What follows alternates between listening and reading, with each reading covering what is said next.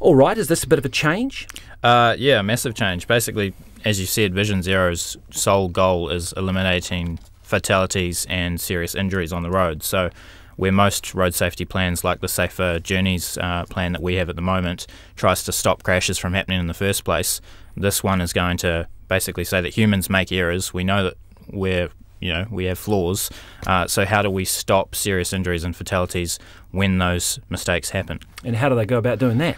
Well, I mean, the key to Vision Zero is taking a scientific, evidence-based approach to road safety. So a very good example is with the argument between roundabouts and traffic lights.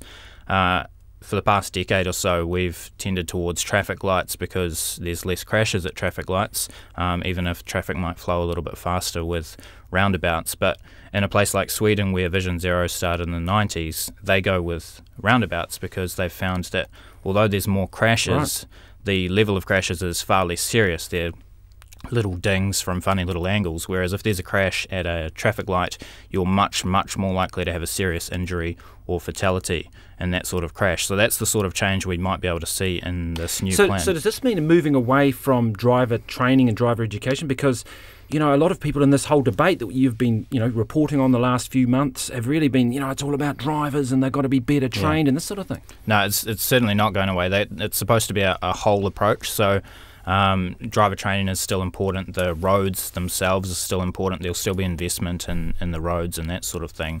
What will be interesting to see is whether they go away from some of the aspects that have worked in Sweden with Vision Zero.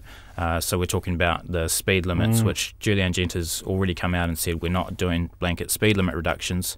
But in Sweden, that's exactly what happened. They dropped the speed limit to 80 kilometres an hour where there's no median barrier, and then the motorways are 110, 120 where they're engineered to be that fast. So that's already been ruled out. So we might be getting a slightly watered down version of Vision Zero, but they're still going to be working on those infrastructure gains and all those sorts of things. And there's no sense of, Julian Gent was very quick to rule out that blanket speed reduction. I mean, it's a political issue as well, isn't it? Yeah, I think that's the main issue is I feel like there's going to be a lot of people who would find that a very bad move. Particularly in regional areas. That's right. People like going 100 kilometres an hour.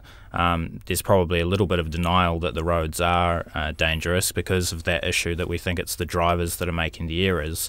And that's where Vision Zero comes in and says, we know that drivers can be good, but we also know that they make mistakes. So how do we make this road safer so that if you do crash, you're not ploughing into a tree at 100 kilometres an hour, you're potentially going to survive that mistake. All right, so when it comes to the roads, people have pointed out, the Road Transport Forum, Paul Goldsmith, Sweden has, of course, much higher quality when it comes to their roading network.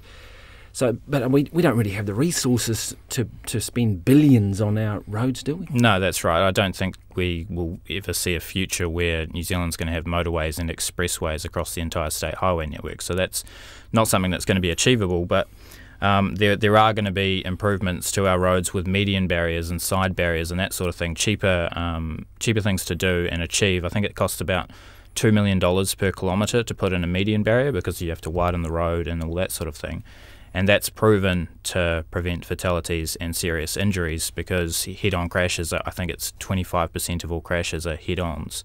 And you're going to reduce fatalities by up to 60% if you do that. So those are the sort of changes we might see more of, is things that are scientifically proven, like Vision Zero wants, to reduce these serious injuries and fatalities.